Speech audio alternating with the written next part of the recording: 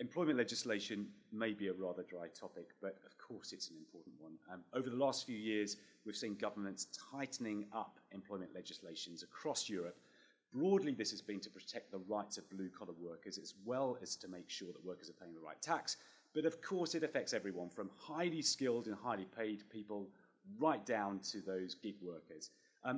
Albert, Havenash worked with about 8,000 of these highly skilled and highly paid contractors and interim managers across Europe. What effect are we seeing this legislation have on them? Well, Rob, let's be perfectly clear at the outset.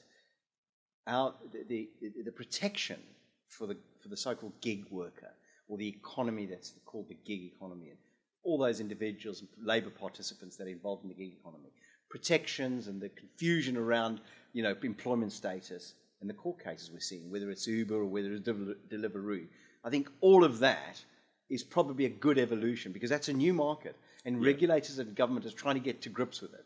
And of course, whether people are on living wages, whether they're paying the right taxes, and whether they're actually being treated with respect and they have some rights, I think we support all that.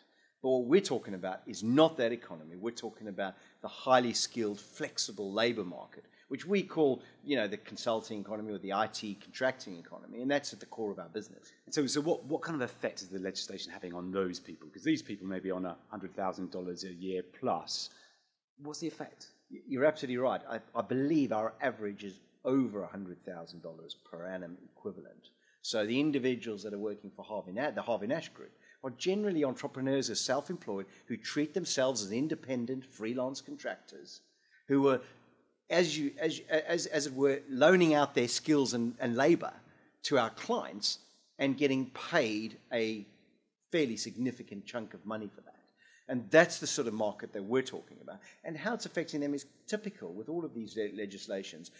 One takes sometimes a sledgehammer to crack a nut. Yeah. And I think that they've all been caught by this general move to clamp down on what you read in the papers is called the flexible labour market. Okay, so I suppose that's the effect from the perspective of the contractor. But what about the organisations themselves that are employing them? What effect is the legislation having on them? Is it a positive effect or otherwise? Well, we've seen a chilling effect when these new regulations have been either mooted in the press or they've actually been put into place. IR35 in the UK is a good example. Lots of confusion. Who does it, how does it work? Who's caught by it? Who's not caught by it? What are the tests?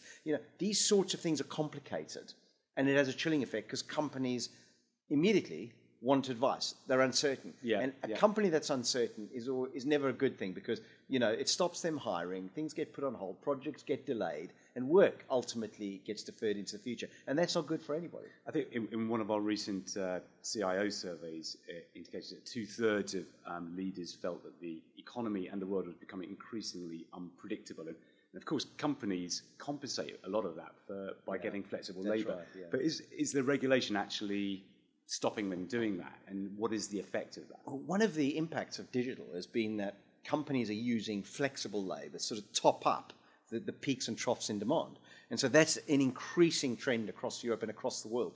And so for governments then to target that practice, which is actually good, because it allows companies to hire on a flexible basis for relatively short periods of time and not assume sort of overwhelming liabilities or balance sheet liabilities, pensions and all kinds of other things. It allows them to do business, to be productive, and to meet those digital challenges where they get those spikes in demand. And now governments, in sort of trying to attack a market like the gig economy where they feel politically under pressure, they've unfortunately also had an impact on this highly skilled market. So obviously the EU's quite a big place, but are you seeing any differences between countries about how they're dealing with regulation and how it's affecting companies? Yes, well, in the UK, under the previous administration, the coalition government, we actually saw them try and make the UK economy more flexible from a labour perspective. There were a raft of new measures that were introduced, which tried to roll back some of the legislation so that companies felt more confident to hire people. And of course, we have the lowest unemployment, the UK at least, has the lowest unemployment in Europe in terms of figures. Only the Germans come close. Right. And but on the other side of the channel, if you look at the core mainland EU, you've seen in Germany and in Holland in particular, measures and legislation passed to tighten this area and to make it more inflexible. But certainly in Holland, there's been a recent change in that ledger, or at least a change in approach. Do you want to just kind of talk through that? Yes, and our managing director there has been very exercised by this, and he calls it the DBA Act, which I believe that's the sort of official term. And what it is really targeting companies and individuals who are working flexibly together, either as subcontractors or companies hiring temporary labour, and trying to restrict that, make it more difficult. And it's caused pain, for our independent freelancers and also for our clients in terms of certainty and what the outcome is for them. But we've now seen, after a couple of years of this, the legislators thinking again, perhaps. And I wouldn't call, I wouldn't make a forecast on this, but it appears that they've made an announcement that they want some sort of moratorium or pause to see what the impact is. And they actually mention that they're worried about the effect on entrepreneurs and on the flexible labour market. Yeah, it's interesting, even the use of the word entrepreneurs and then kind of citing that as an issue. And it also shows that, declaring that actually they weren't sure of what the inputs and outputs will be of this. And it shows it's just such a complex issue. So we talked about kind of Europe, we specifically talked about Netherlands and Germany. But what about the UK? Because IR35 has had quite a big impact. Do you want to talk through what our experience of that has been, both with the workers and also the organisations that have been implementing it? Yes, and the I-35 measures that have been introduced this year, particularly in the public sector, they have created that exact phenomenon of uncertainty, and the public sector has been worried about and dealing with restructuring all these arrangements and therefore not hiring. So businesses that are exposed to public sector hiring have seen some disruption.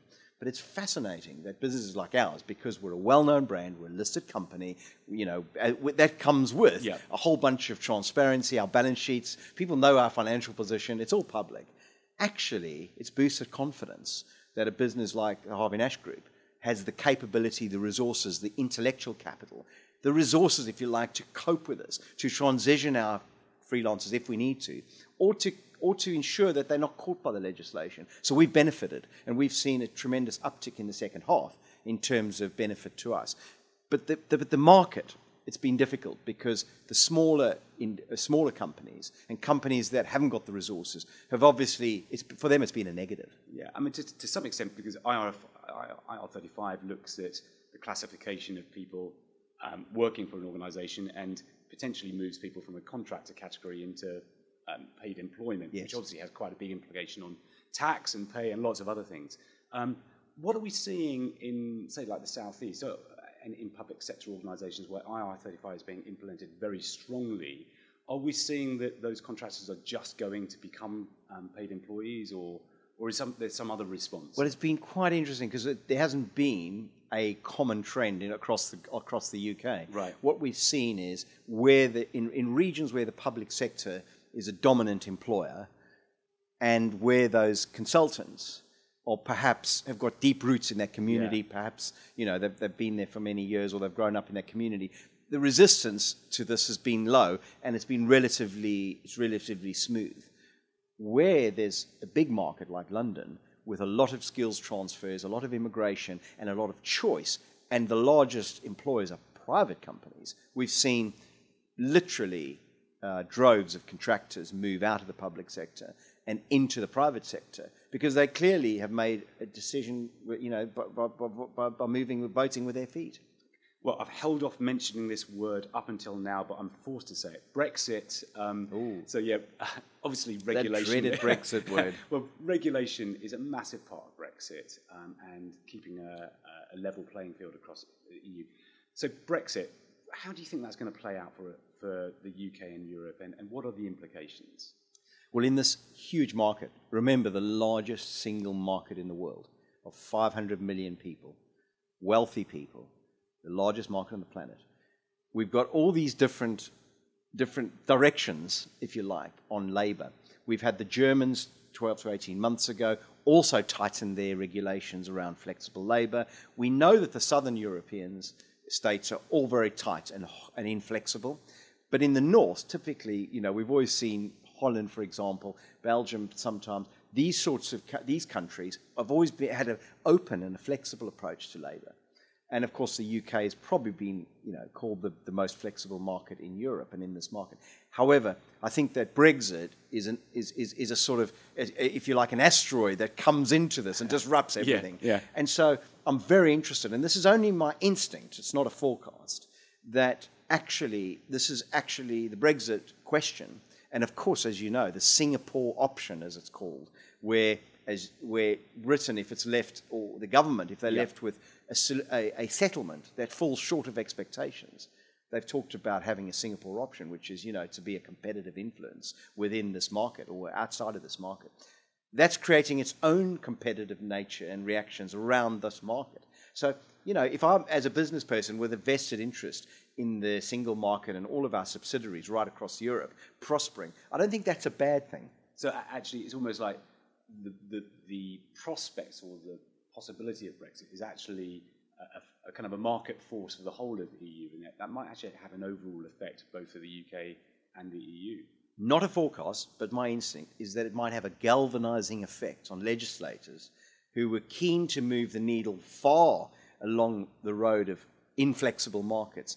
That appetite might be blunted, and the needle the pendulum might swing back towards the sort of traditional flexible markets that we've enjoyed in the past. Interesting. Albert Ellis, thank you very much.